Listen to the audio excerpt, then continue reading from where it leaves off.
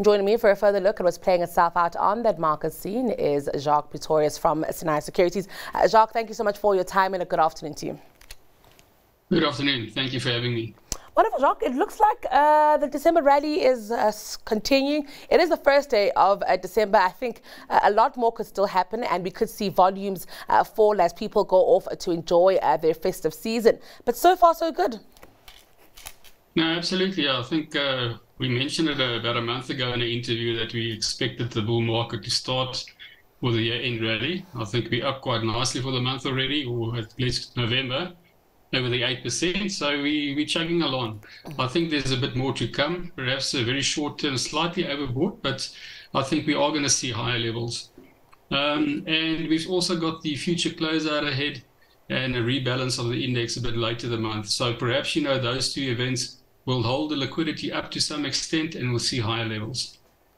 I'm also keen to get your thoughts on the oil outlook here. Of course, OPEC countries have met. A few things happened here that don't often happen with OPEC meetings. Firstly, there was a bit of a delay, Jacques, but also what we saw there was different countries announcing their commitments to cutting. Normally, it's one statement coming out of OPEC Plus. I'm wondering if then this shows that these was a bit of a tense meeting, but all in all, looking like the aim is to cut back on production.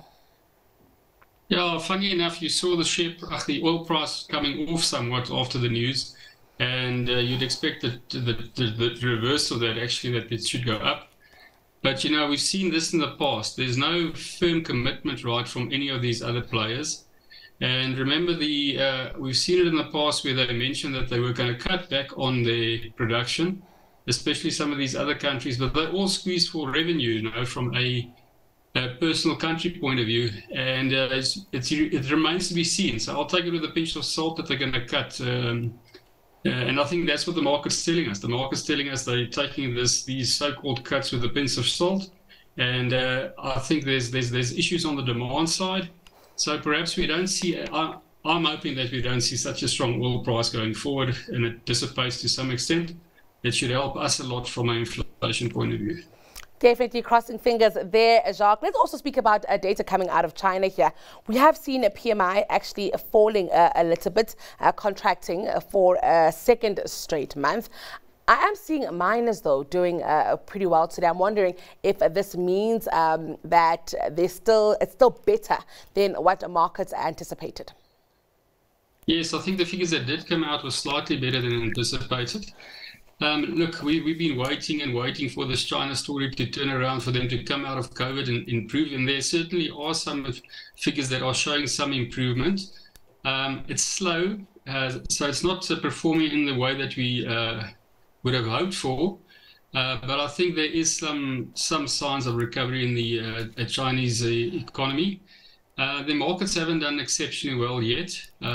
So it's still something we're looking at, right, anticipating to do a bit better next year. Also keen to get your thoughts on some company news, maybe starting off with the Quantum Foods. Now, of course, Quantum Foods badly impacted by the issue of avian flu.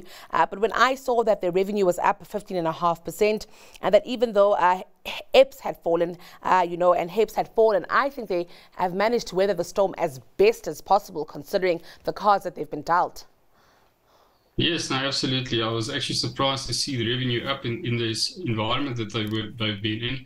Obviously, profits are down, being impacted by that bird flu, but also by the power issues, right? So yes, I think a okay figure, right, under the circumstances for the company. It's obviously one of our smaller ones, not that liquid. But yeah, a decent set of results under the circumstances. Let's talk Tiger Brands now. Of course, I think this is the big one of the day. We've seen a leadership shake-up here. We've also seen a revenue up 10%, HEPS up 2%. I'm wondering what you make of this. In my mind, Jacques, when a consumer looks at a Tiger Brands product, they often see premium brands. And of course, in this tough economic environment, we might have seen many consumers moving to, more affordable brands. Yeah, that usually is the case, right? That you're moving down the brand scale, if you want to call it that, right, when the market is in a very difficult situation. I think a company like this is driven really quite a bit by the economic growth, and we're seeing the economic growth quite tough. I can't see anything wrong with their balance sheet. It looks solid. So from that point of view, I don't think it's a problem, but certainly you need growth. And even if you look at the earnings forecast for the next year, not fantastic yet.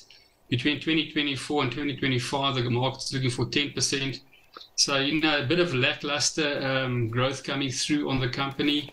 At a 10 multiple, it's not expensively priced. It is a defensive. But in my mind, you know, the share price has been range bounding in the last few years between, let's call it, 140 Rand and around about 225. So quite a large range. Currently at about 184. This morning, the share price has been in slight positive, slight negative, and picking up a bit right now. I wouldn't rush out to buy it, but it's a solid business. And then let's talk about the Sasol acquisition. Well, we've just heard that a UK-based energy company, Prax Group, will acquire a 36% stake in that Natref oil refinery. Let's speak about this move. You know, South Africa's refinery capacity has declined steadily over the last few years. And I'm wondering if a new investor and some cash could at least see a better operation coming out of Natref. I think it's something else. I think Prax is sort of viewing right at this acquisition as an entry into the rest of Africa as well. Perhaps they've got some contacts to export some of this refining capacity into the rest of Africa. So they see it as a foothold in South Africa. And I think from the converse to that, Sasol and Natref, perhaps seeing it as a way to actually cash in on some of this, on the situation, reducing some exposure to that environment. So I think it's more the PAX side, right, as the buyer that push for the transaction as opposed to Sasol selling a stake. Well, Jacques, I'm keen to get your stock pick in a bit, but first I'd like us to reflect on counters that have found favor with your industry peers.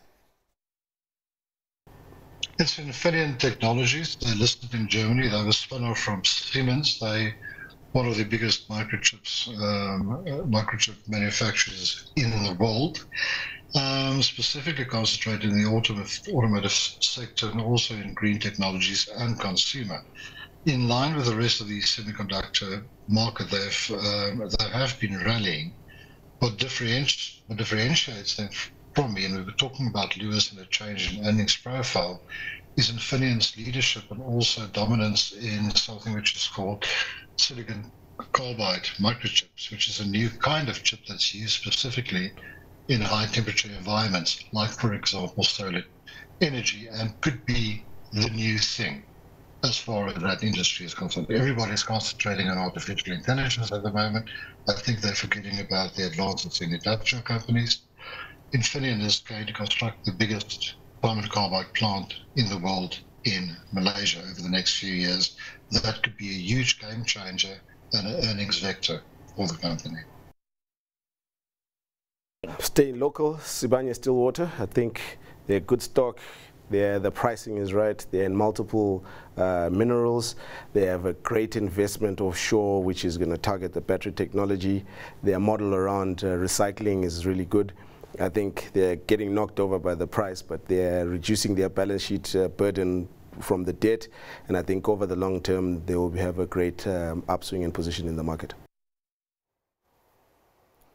All right, Jacques, keen to get your thoughts on those counters, Infineon Technologies as well as Sibanye. Yeah, I guess in the case of the first one, right, you have to go and do your homework overseas in some of these chip producers, and AI is a big theme at the moment. So I think there is some benefit, right, of doing your homework and finding these jewels out there. I'd probably stick in the video for the time being, you know, having quite a nice run, consolidating over the last 3-4 months, and you know what you're buying there. So I'd probably play it safe. From a point of Sibanye's come down so much, you know, it's so hard hit through the last year that I believe there's a strong possibility that the share price could bounce with this bounce in the market. Is the resource cycle the best sector to be involved in? I don't think so for the rest of this cycle, in the interest rate declining cycle. But having said that, you know, Sibanye can bounce from this 21 level to quite easy back up to 30 Rand, which is nearly a 50% increase. So I'd go along with that, that it's bombed out and can potentially recover in the short term. And which counter are you going with this afternoon, Jacques? I'm going with something else interesting. I'm going with the Satrix Emerging Market ETF. I'm always throwing in a curveball here.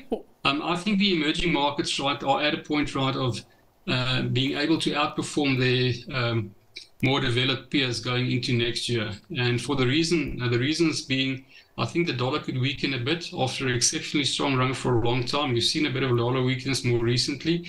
I think that dollar weakness dissipates or continues, right, for the next year or two as the market shifts, right, to the emerging market in an interest rate declining environment.